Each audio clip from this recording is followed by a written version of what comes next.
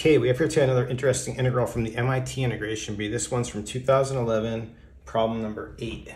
We have the integral of the square root of cosecant x minus sine x dx. Okay, now this is actually a pretty straightforward integral, but the interesting thing I came across is when I looked at the solutions, I had a different solution from MIT, and then when I checked Wolfram Alpha, they had a third solution. Now all three solutions are kind of similar, so I don't want to make too big a deal out of it, but there is a difference and there's kind of a little bit of a controversy. And again, it is kind of a straightforward problem, so I'm really just kind of focusing on this difference in solutions and what we can do about that. Okay, so to get started with this, I'm just going to rewrite it a little bit. I'm going to write my cosecant as 1 over sine x, and then of course we're subtracting sine x here.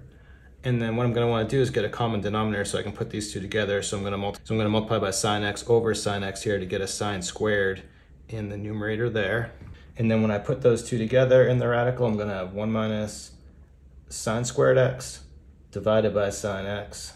But then from there, with 1 minus sine squared there, I can write 1 minus sine squared x as cosine squared x over sine x dx.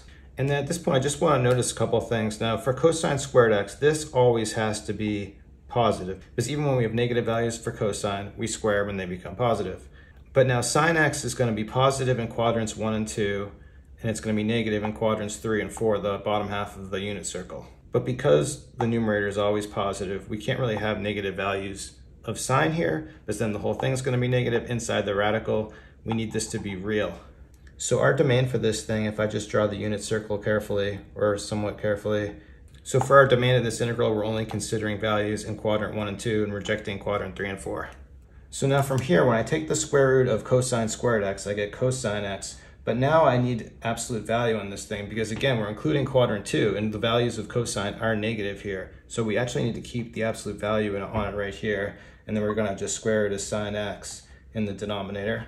And now at this point with the absolute value here, we need to actually break this into cases because in quadrant 1, cosine is gonna be positive, in quadrant 2, cosine is gonna be negative, so we actually have two values for this.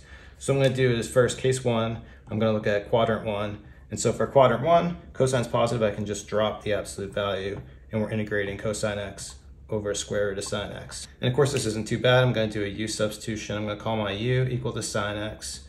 My du is going to be cosine x dx. And then when I substitute that, we just have our du in the numerator. Square root of sine x, I'm going to write that as u to the 1/2, but it's in the denominator, so I'm going to write that as u to the minus 1/2. Integrating that with power rule, we're going to have 2 u to the 1/2. But then I can just back substitute here. So then the solution of this is just going to be 2 square root of sine x plus c. Okay, now for quadrant 2, really similar, of course. Cosine of x, cosine has to be negative in this region. So to drop our absolute value, what I need to do is I need to bring a minus sign out front, or I could put the minus on the cosine, but I'm just going to bring it out front of the integral. And then, of course, we're going to have just the same exact integral we just did in quadrant 1. And so we do the same u substitution, we do the same steps, we're gonna get that, but with a minus in front. So what we're gonna get in quadrant 2 is we're gonna get a minus 2 square root of sine x plus c. And so putting those two together, I actually get two different solutions, right? In quadrant 1, I got a positive 2, in quadrant 2, I got minus 2. So for my solution, I'm gonna write this as plus or minus 2 square root of sine x plus c. Okay, so that's my solution. We have that here on the board right here. So next, let's look at MIT's solution. Of course, really similar, but they just wrote it as 2 sine x plus c. So I was really surprised that this is what they had. Like if you did this integral, like if you made this a definite integral in quadrant 2, well then this is wrong. I don't know if maybe they had some note in the test that said maybe just don't worry about it and leave off any plus or minus, or don't worry about absolute values. That's possible, but they do have a different solution, so I wanted to put that right there. And now the really interesting solution came from Wolfram Alpha, and I wrote that down, so let me copy that onto the board while you guys aren't looking. So Wolfram Alpha solution is 2 tan x times square root of cosine x cotangent x. That was kind of surprising, but what I want to do is let's break it down into sine and cosines and see if we can simplify this and make some sense out of it. So I'm going to break down tan as sine x over cos x, and then cotangent, of course, we'll write as cosine x over sine x. I don't know why I boxed myself in that way, but whatever. So now I'm going to take this and rearrange it. I'm going to group the signs together. So we're going to have this, I'm going to write this one as a square root of sine x here.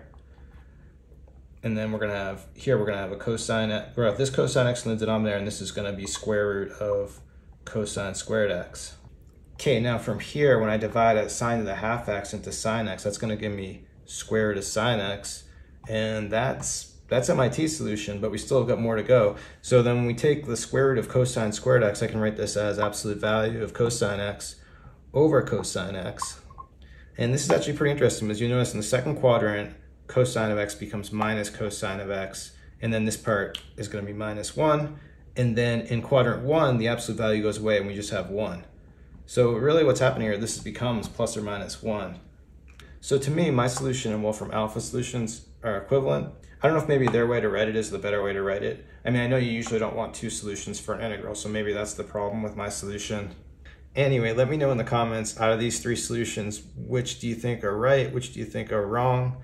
Do you think maybe we just shouldn't worry about it? Or is there like a fourth solution? Maybe the answer to this is 7. I don't know, but just let me know your thoughts if you have a better solution, or maybe the solution is just like shut up and put down an answer. I don't know. Stopping it there. Thanks everyone for watching today. Have a great day.